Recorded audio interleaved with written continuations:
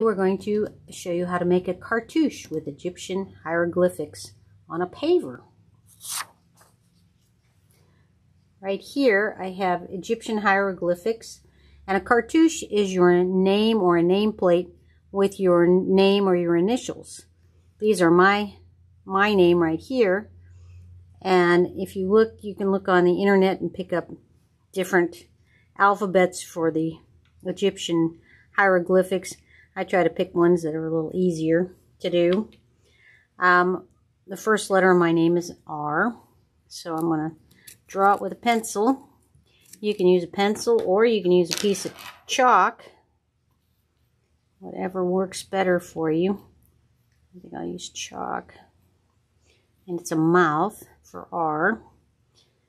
The U is a chick. It's supposed to be a quail chick. So I'm just going to draw my little birdie here. Little beak.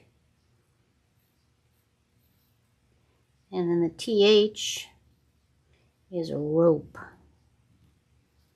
And I'm just going to make it like that for now. Now, when you're doing a cartouche, you always have to include the rope of eternity, because the rope of eternity means you will live forever. And without it, you will not. And in the ancient Egyptian world, if your name was written without the rope of eternity, that means they didn't want you to live forever. And that was a major insult. So my rope of eternity is going to be right there. And I'm just using oil pastels.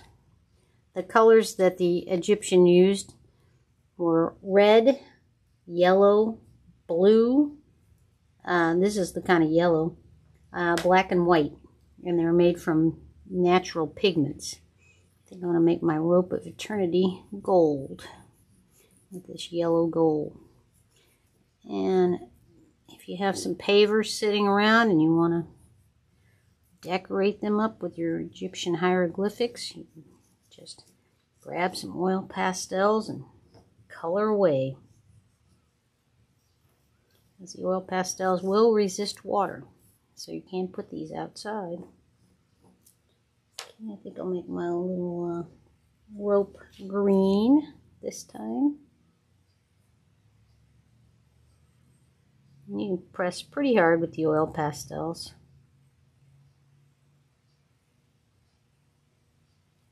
If you want to do a background on them, you could do a background as well. Let me do some little details on my rope. Maybe outline just a little.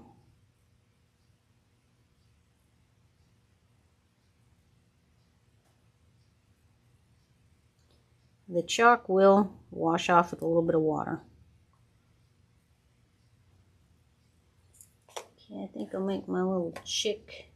Maybe I'll make him red. Maybe I'll make him blue this time.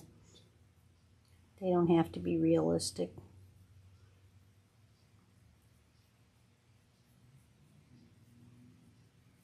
And you just color them in.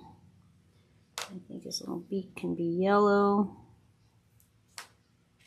And I'm going to add a few details with some black.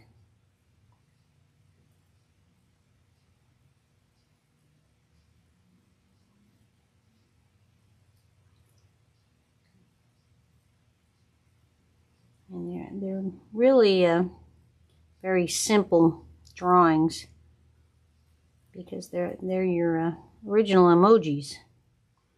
They stand for words, letters, and even sounds in the ancient Egyptian language. And I think I'll make my lips red, because that makes sense to me.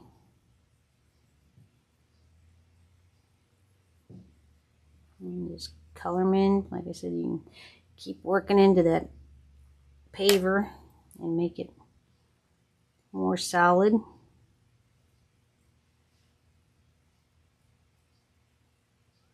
I think a black outline really helps these to stand out.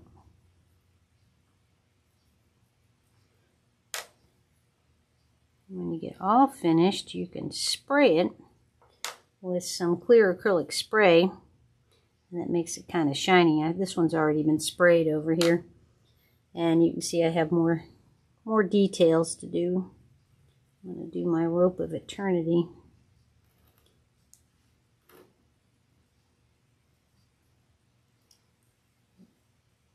And usually these are kind of oval shaped, but they don't have to be. They're kind of rounded rectangles more than anything.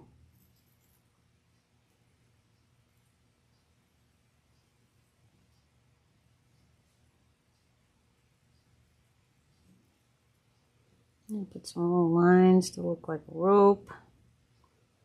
I might even get a little colorful and throw some blue in there, because I'm not an ancient Egyptian, so I can kind of be more creative.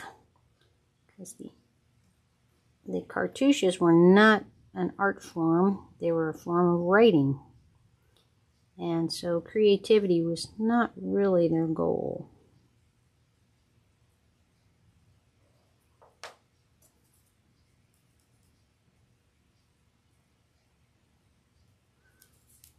Okay, well, and that's how you make a cartouche on a brick paver. Use a little oil pastel and some pencil or chalk, and you can have a lovely little paver for your garden. Thank you for joining us. I hope you come back and join us again sometime soon. Bye now.